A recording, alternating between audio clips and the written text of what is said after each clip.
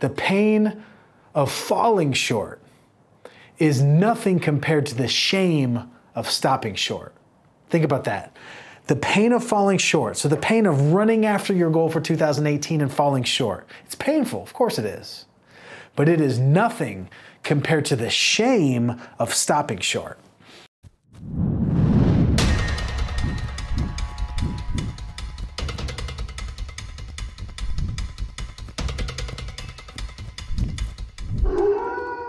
What is up, everybody? Welcome to the Sales Wolves podcast. I am your host, Tyler Harris, and I am a sales wolf.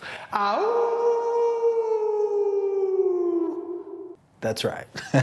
Welcome to the Sales Wolves podcast. This is episode 94, and this is going to be short and sweet. I want to talk to you about the fact that it is November 28th, and that means that we've got 33 days left in 2018.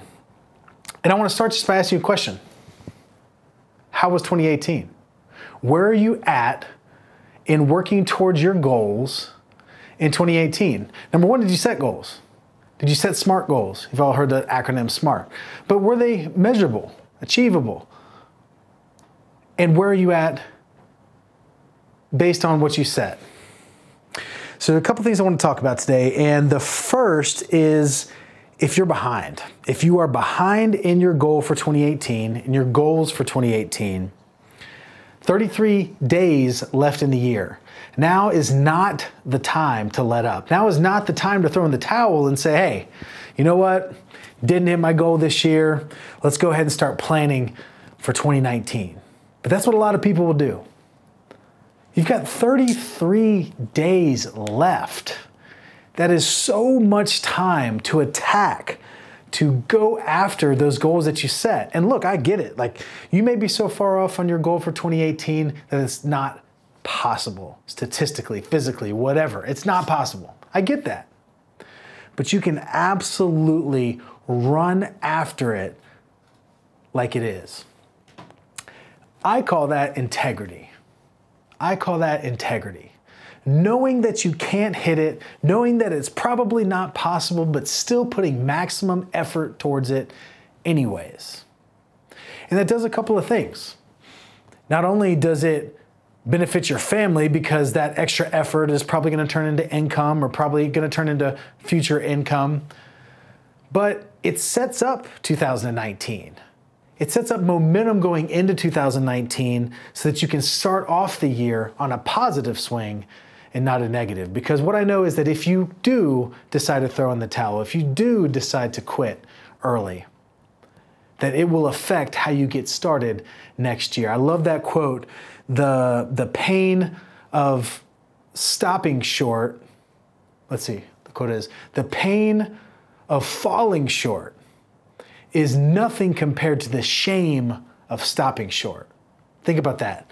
The pain of falling short, so the pain of running after your goal for 2018 and falling short. It's painful, of course it is. But it is nothing compared to the shame of stopping short. And that's an option that you have right now. Now, the second part as to why you need to run after that goal is the momentum. That momentum will carry into next year so that you will start next year on an upward swing, that you will start with the momentum of all the activity that you're putting in this December. And it's irreplaceable. We all, especially salespeople, and I know there's so many salespeople that watch the Sales Wolves podcast, listen to the Sales Wolves podcast. We all know that feeling of January, especially us that are 1099, commission only, right? You know that feeling of, oh man, I got to start over again. All those sales, those numbers hit, all those quotas met, all those goals reached or not reached. I got to start over from zero. And it creates kind of this little bit of a sales hangover, if you will. Maybe it carries over from New Year's Eve into January, and it takes a while to get your mojo back. It just does. But what can counter that is the momentum swing by putting in full effort in to the remaining 33 days we have left. Next thing I want to discuss is those of you that have hit your goal. number one, freaking congratulations. That's absolutely awesome. We're 33 days left in the year and you have hit your goal, maybe even surpassed it by a little by now. This is where you can absolutely lay the hammer down and keep crushing that goal. I can tell a whole lot about a person when they've hit their goal, exceeded their goal, and they've still got the pedal to the floor and are still attacking life every single day. And they're still trying to see what's possible. Because let's be honest, it's easy to let up once you've hit a goal.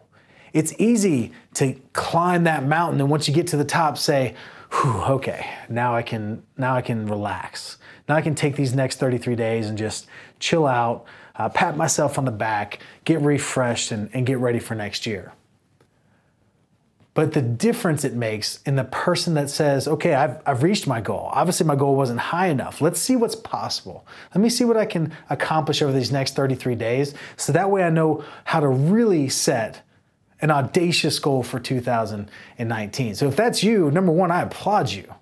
If that's you, you've hit your goal, congratulations. It's time to really see what you can make happen and really see what's possible. So there's two people, right? There's the one that hasn't hit your goal and you feel like it's hopeless. And there's the one that has hit your goal, but you can now see what's possible. The last thing that I'll mention is that the majority of people will overestimate what they can accomplish in a few months, but they'll underestimate what they can accomplish in this example, 33 days. You'll overestimate what you can accomplish in a few months, right? Like a few months out, I got plenty of time, I can do all this stuff, but they'll underestimate what these 33 days can bring. They'll underestimate in the pendulum swing that can occur over these next 33 days. Do not be that person. Do not look at the remainder of this year and think, oh, well, we got Thanksgiving coming up. We got Christmas coming up. I mean, how much time is there really to go after these goals? Do not be that person. Take it day by day and win each day, which will enable you to win the week and then win this next month. And you can finish 2018 on a high note. You can finish this year on a high note. As I close, the only way that you can truly be off is by first being on. And so you're right, we do have Thanksgiving coming up. By the time that this airs, we just had Thanksgiving. I just caught myself. But we do have Christmas coming up. And of course, you're going to take time with your family. You should take time with your family. But what I know is there's a big difference between being present and being available. And if you do not take the time right now to go all in on your work, then you will not be able to be all off during these holidays. Why? Because you'll be thinking about all the things that you didn't do. You'll be thinking about those goals that you didn't hit. You'll be thinking about how you're behind. You'll be thinking about all those things that you need to do between Christmas and New Year's. You'll be thinking about all the stuff that was supposed to happen that may not have.